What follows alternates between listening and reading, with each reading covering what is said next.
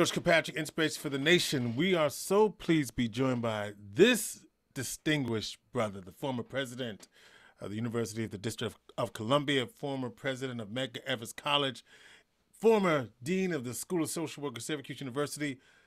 It's William L. Pollard, Dr. William L. Pollard. Doc, so good to see you, man. How you doing?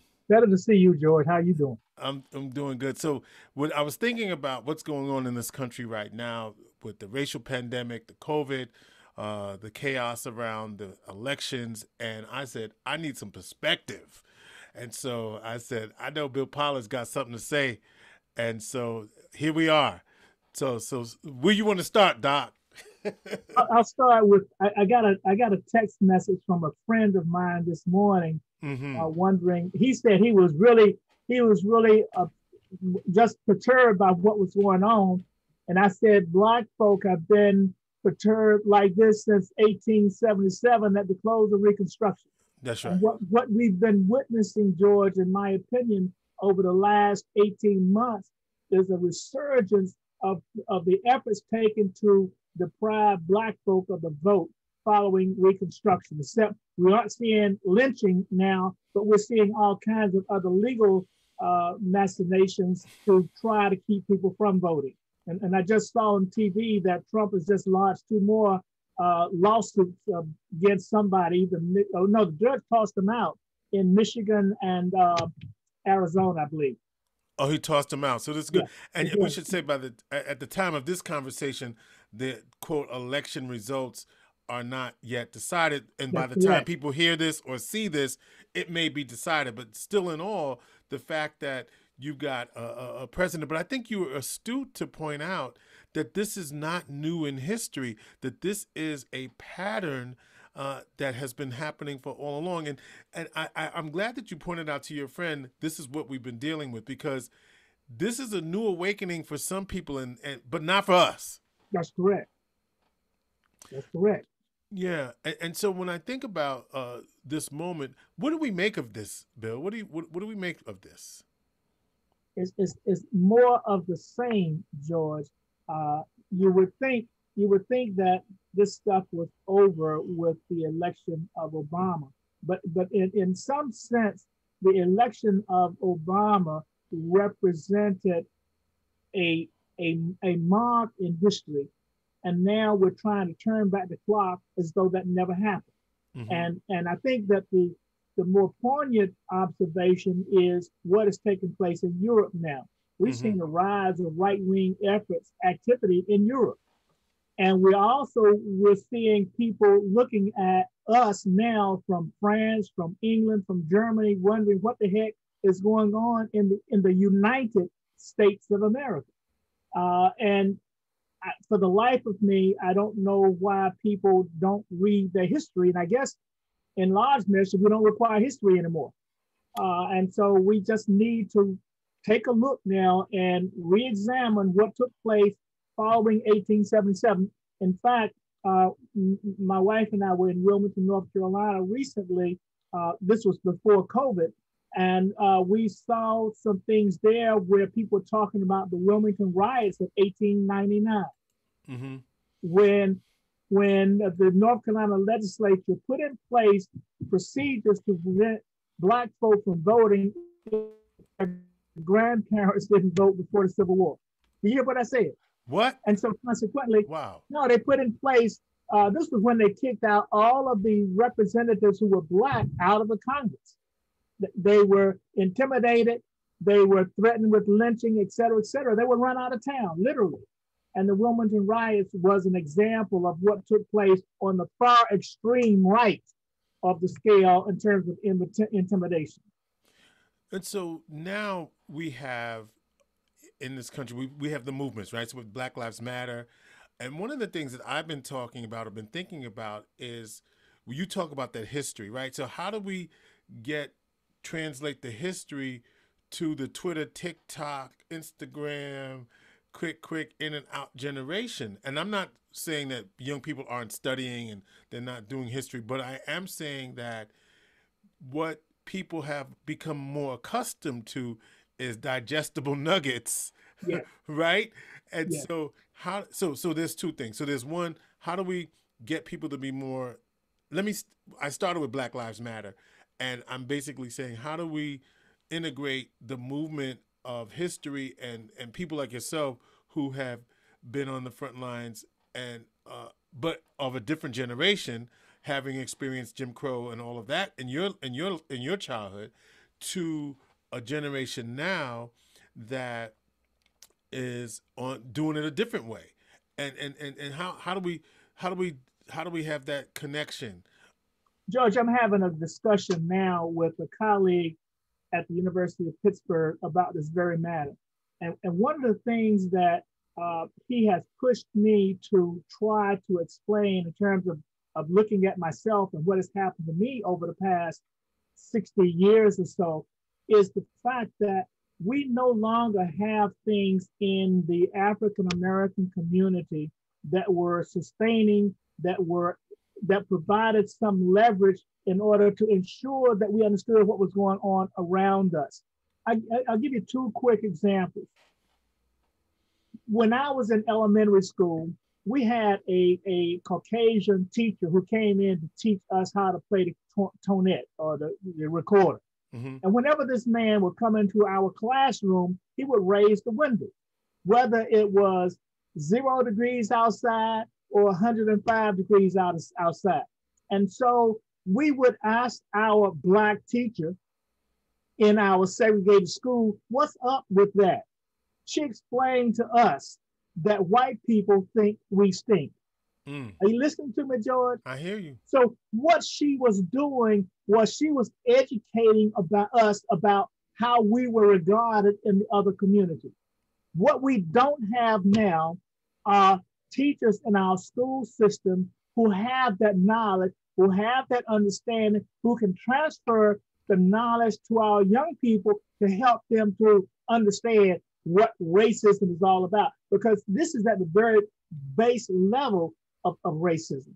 The other thing that we have now is we don't have the kind of leadership, direct leadership in our community to work with our young people through our churches and our civil rights organizations as we did back in the day. And so there are lessons to be learned that are no longer being taught. One more thing.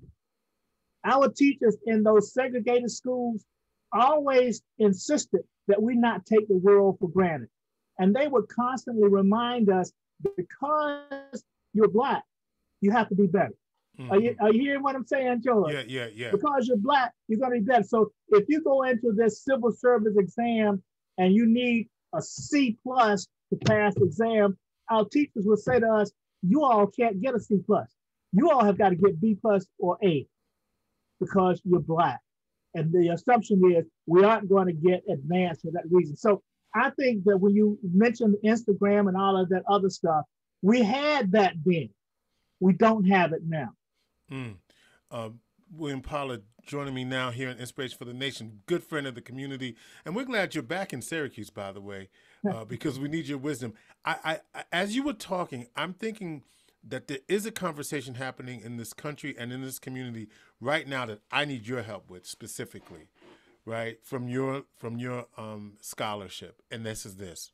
We're having a conversation right now about the idea of white supremacy and systemic racism embedded within our institutions. But when we name it as such and say that that's what we're trying to do, to dismantle the foundations of white supremacy in the foundations of institutions that we inherit, people are getting offended by that. So I'm asking you, Doc, how does someone do the work without naming what it is they're trying to dismantle? Without people being, you can't do it, right? You can't do it. You can't. See, the problem is, in my opinion, the problem is we don't know our history.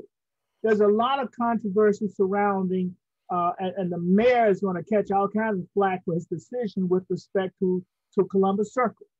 But when you come to know and understand our history and come to know and understand what happened in Rome back in the 14th and 15th century with the advent of discovery. That is, that white people, Europeans, had a responsibility to go out and discover and take over the world. And whoever was there that did not look like them had to be put in a particular place or killed. Do you understand what I'm saying?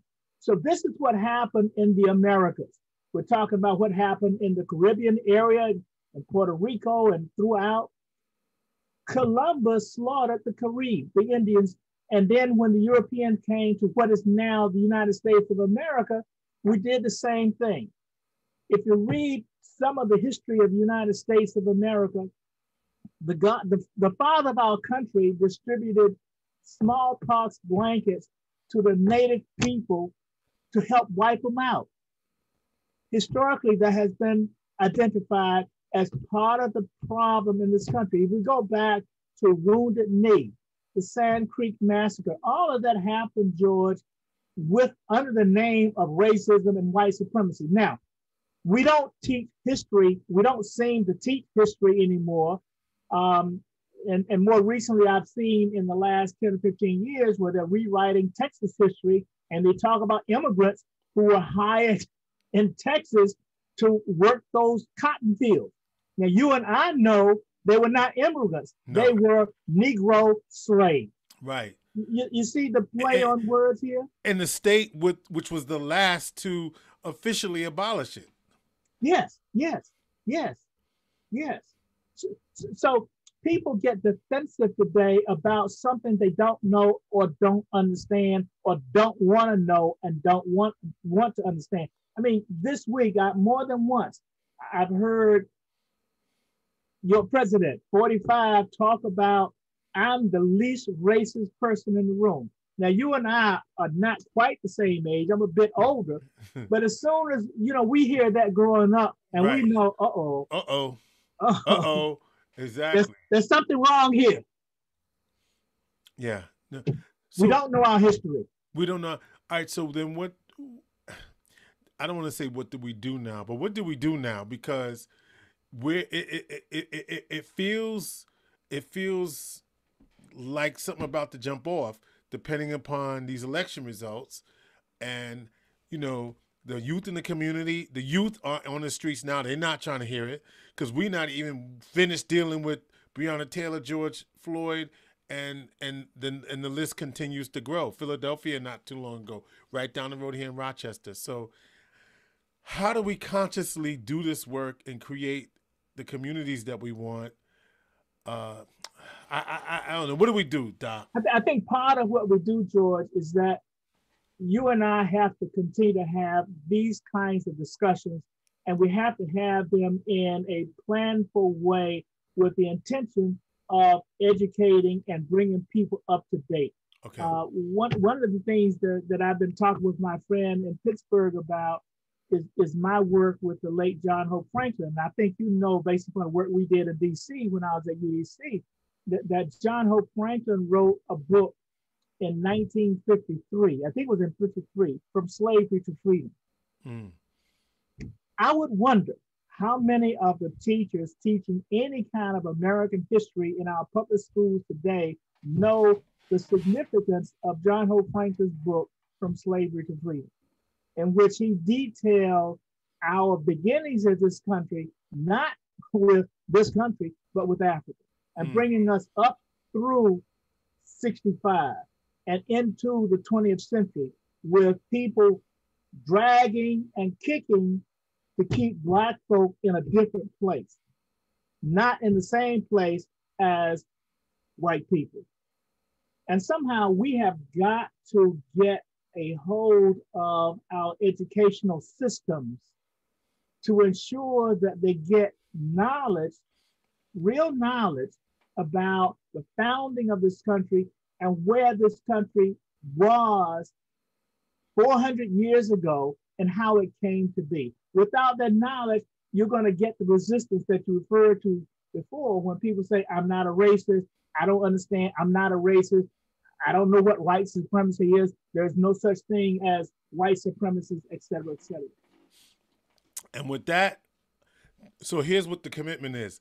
We will have some further conversations because the work must be done. And we need people like you to teach us, enlighten us about the knowledge that we need and the knowledge that we Offline, must have. George, let's you and I plan to have a sit down conversation and let's see if we can't map this out. I can't do all of it. There's some things that I do know about. I do know a lot about the post Reconstruction period and the period that gave rise to where we are now. And there's some others who have a better understanding of some of the events after and some of the events before. That's a commitment. We will make it happen. Dr. William Pollard, former president at Medgar Evers University, District of Columbia, but in Syracuse, we know him best from his work at the Syracuse University School as the dean of the School of Social Work. It's got a different name now, but when you were there, it was a School of Social Work. I take pleasure in saying I was the founding dean of what is now the Falk College. All right, now founding dean. There you go. What is now the Falk College? Let's tell the history, right? Let's tell the history.